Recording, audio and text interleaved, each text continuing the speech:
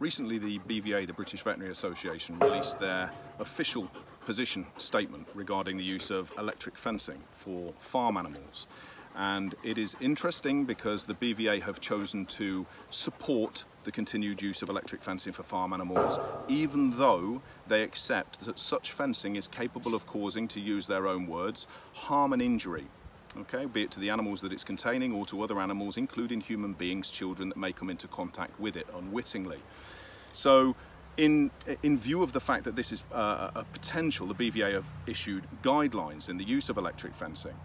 And I just wanted to talk about this because hopefully you will find this interesting. You will find a level of hypocrisy and a lack of logic as well in what's being said here, because ultimately, if we are talking about promoting the welfare and the freedom of sentient beings, and for us to best work in line with law so that we allow those animals the freedom, we recognise and we strive to achieve the freedoms that those animals deserve, to be able to exhibit natural behaviour being one of them, and to be able to be free from pain and suffering, unnecessary pain and suffering. Frustration is recognised as being a primary cause or a principal cause in the development of unnecessary suffering.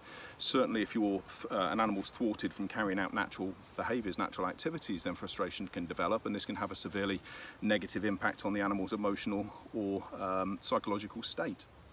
So anyway, we have the BVA saying that they recognise the use of electric fencing for livestock, so the sentient animals being, in this instance, things like horses, cows, sheep, pigs, goats, and that they recognise that although these risks are present, that it is still acceptable until more humane methods are explored to use electric fencing to contain these animals.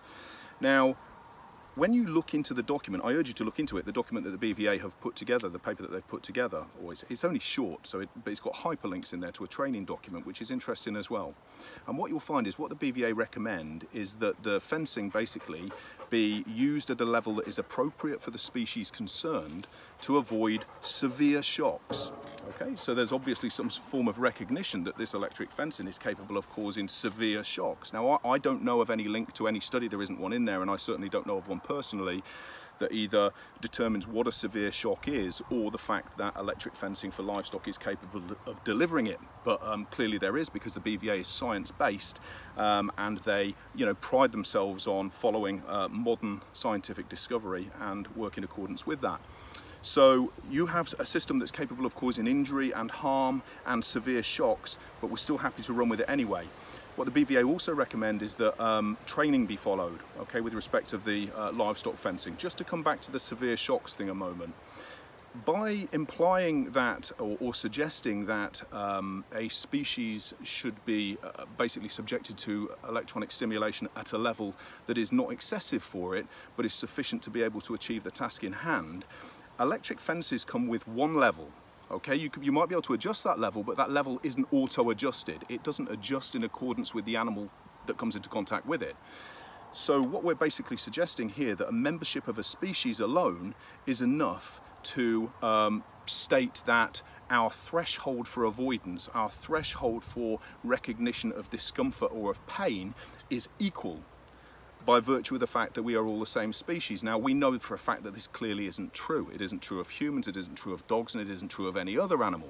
But it's more convenient, because the alternative is to accept that, well, hang on a minute, we're using a system here that has a single level of stimulation, a single level of energy, and that would indeed be inhumane, perhaps, you could argue, if you were arguing it in this way, because it doesn't account for the individual needs of each individual animal that's going to come into contact with it.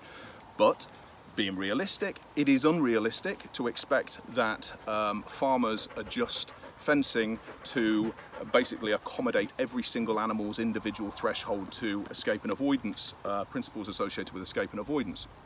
So we have that, okay? We have the fact that it's okay to use a system that is capable of delivering severe shocks, harm and injury, and is only basically a one-trick pony. It's got what it's got. If you look at an electronic collar, by comparison, you're looking at up to 127 different levels of stimulation. So you can absolutely match precisely the level of stimulation to the individual concerned, the individual animal concerned, not the species, not the animal by virtue of the fact that it belongs to Canis familiaris. but by virtue of the fact that it is an individual. So it allows you to use the system compassionately, accurately, proportionately, and justifiably. But with the fences here that are being permitted, that isn't the case. You can't do that. So we see automatic, or we see instant sort of like unjustifiable discrimination between the two systems, and we've got to ask ourselves what that's based on. So then we look at are the BVA and the associated bodies with whom the BVA corresponds and concurs with regards to the use of electronic stimulation. Are they practicing speciesism? Are we saying that a domestic dog is more important or more deserving of protection from this harmful stimulation than are these other sentient beings, which, you know, by the very nature of the fact that they are sentient, requires that we do our best to protect them and to minimize the risks of harm or distressful feelings, and instead promote positive emotions. So it's interesting when you look into it, and you should start asking questions about things like this. So when we go into the training, so the BVA recommend training the animals in a controlled environment to the fence. Okay, what they say is that animals who fail to adapt to the fence should be monitored, identified and removed. And there's a hyperlink to the training process. The training process is basically trial and error.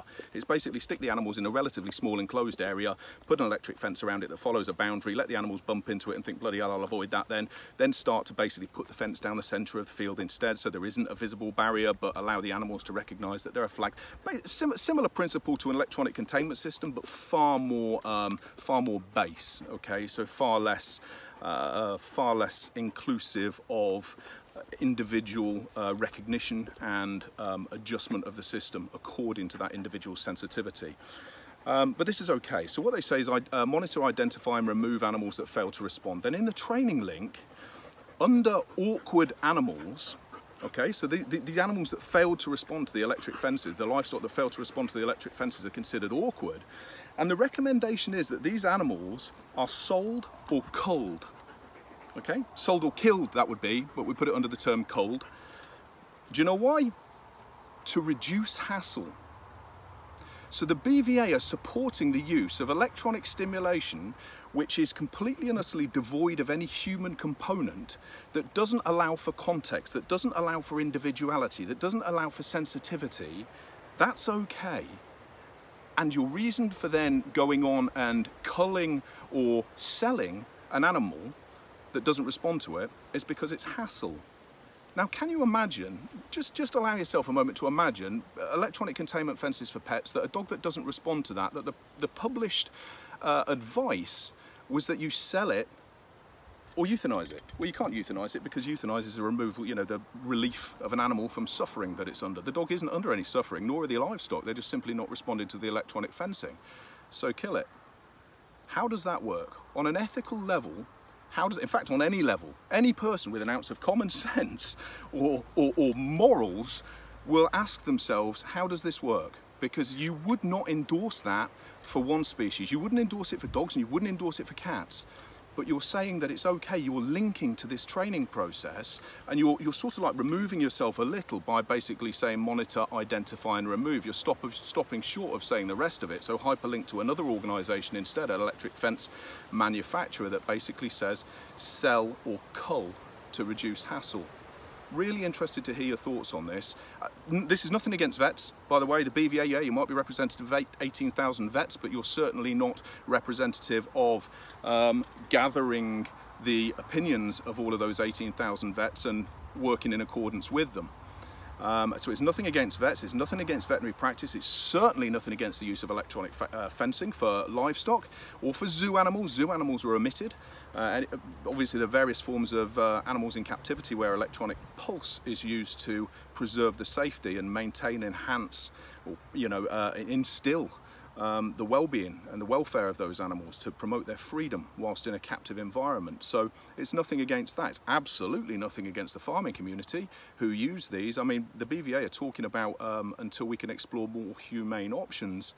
Really, what more options do you get? You know, you get hundreds of acres and you get cattle or sheep or whatever the livestock happens to be that's contained within them.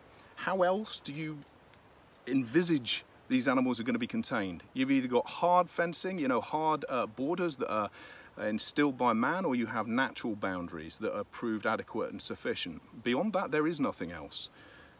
Really interested to hear people's thoughts on this. I'd love to see Teresa Villiers.